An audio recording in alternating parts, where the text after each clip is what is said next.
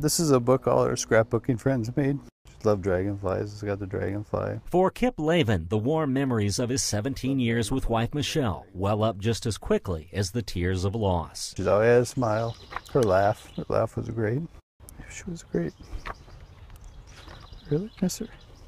In March of 2011, 42-year-old Michelle experienced a sudden onset of stroke-like symptoms, difficulty speaking, confusion, and odd movements. All tests came back negative, and she was sent home, but Michelle was still struggling. You know, everything was not working. She'd put her shirts on backward. Within a few days, Michelle was back in the hospital to stay. Stroke and meningitis were ruled out. Kip says primary care doctors and specialists were stumped. And then, without the chance to ever say goodbye, his wife was gone.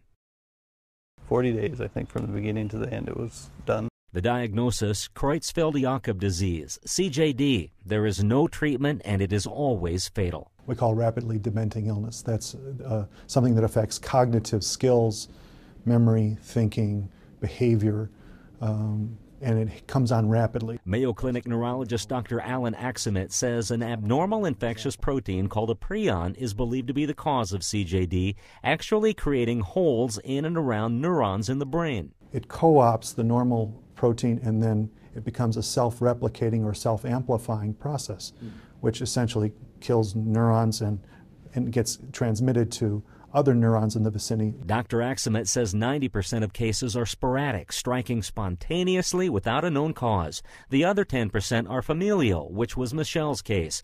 Kip says that means their sons Cody and Devin have a 50-50 chance of developing CJD, a possibility he finds very hard to bear. The normal person, if you knew you had it, you couldn't get married, you couldn't have kids, you know. Since CJD affects just 1 in a million people, research is slow to progress, yet that is Kip's only hope of erasing the long shadow cast by a dreaded disease. For Mayo Clinic News Network, I'm Dennis Douda.